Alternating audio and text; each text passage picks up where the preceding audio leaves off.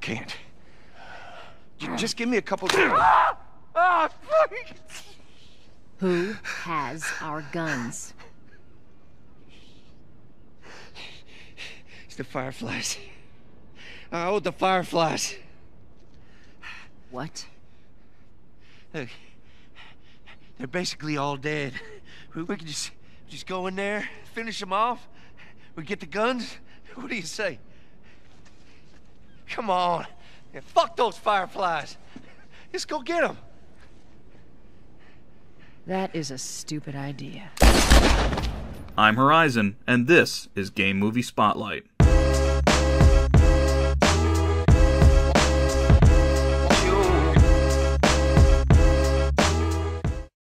In June of 2013, Naughty Dog, the renowned studio made famous for their Uncharted series, released The Last of Us. A dark, dystopian vision of the future, where a fungal outbreak that grows on the victim's brain has decimated the human population. This zombie apocalyptic type setting became the backdrop to one of the most intimate and touching stories ever presented in a video game. Everyone I have cared for has either died or left me. Everyone fucking except for you. So don't tell me that I would be safer with someone else, because the truth is I would just be more scared. And converting it into a film is no easy undertaking. There's a very fine delicacy with which Grant handles the portrayal of the world of The Last of Us. The world around its central figures, Ellie and Joel, seems alive, with the two of them simply struggling to survive in it. Moments where the outside action the player can't interact become small cinematic showpieces, constructed with multiple takes, then assembled carefully to make for a better viewing experience. Hands on your fucking head. Do it. Alright, scan it.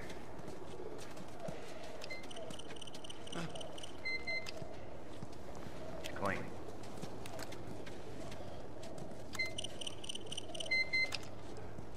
Clean.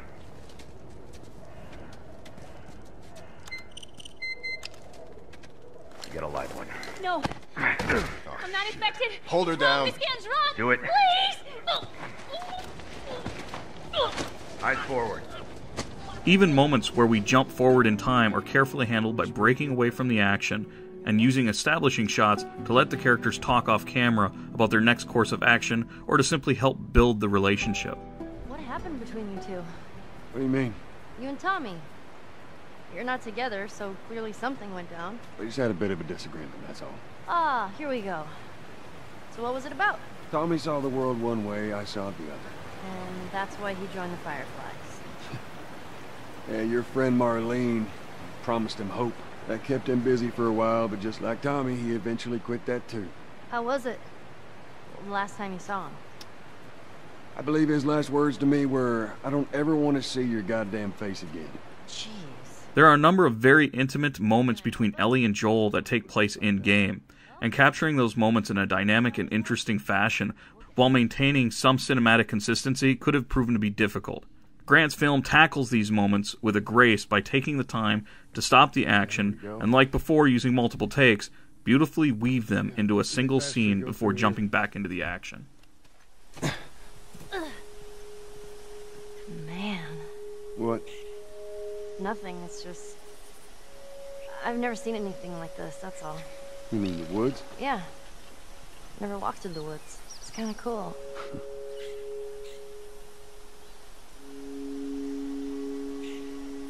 Without these moments, a lot of the important character development that is experienced by the player would have been lost. Grant doesn't shy away from these types of moments and helps construct a world around Ellie and Joel's journey. It's hard not to be pulled into the film and at times forget that you're watching gameplay. She's a lot tougher than you think. It don't matter. 'Cause I doubt I can get either one of us back into the city in one piece. Trust me. I wish there was some... Most games, or films for that matter, that deal with a post-apocalyptic setting shy away from bright colors, choosing to go with a more muted palette to give the audience a sense of coldness to its world. The Last of Us does quite the opposite. With all the bleakness, there still feels as if there's some sort of life to the world with all of its vibrant colors. While humanity struggles, nature carries on. Grant's film does an excellent job of illustrating this.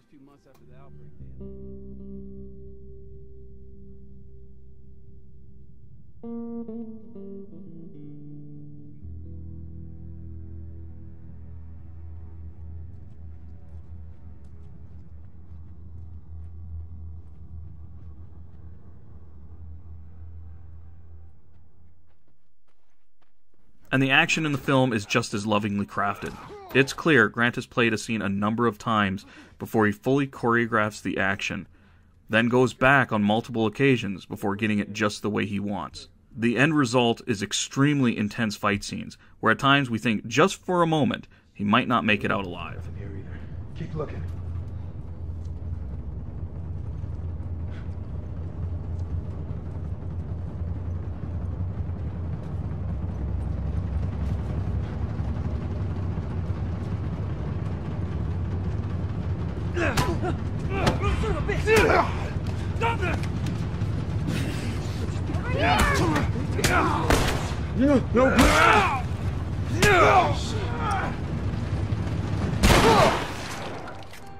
Every scene is so seamlessly constructed, I kept asking myself on a number of occasions, how did he do that? While at other times, marveling at Grant's dedication to a scene. Grant knows his stuff, and he isn't afraid to show it. There's a level of skill executed in his version of The Last of Us that's impossible not to respect and admire. The Last of Us is a very important game for me personally, because it led me into making game films. And Grant's film has reinvigorated my own aspirations and given me a whole new plethora of tools to use in my own work. Grant hasn't uploaded a video in almost a year and a half, which is unfortunate given his level of talent for filmmaking. With some hope, maybe the announcement of a sequel to The Last of Us sparks another film from Grant. You owe it to yourself to watch the 7 episodes that comprise Grant's work. It's truly one of the best game films around.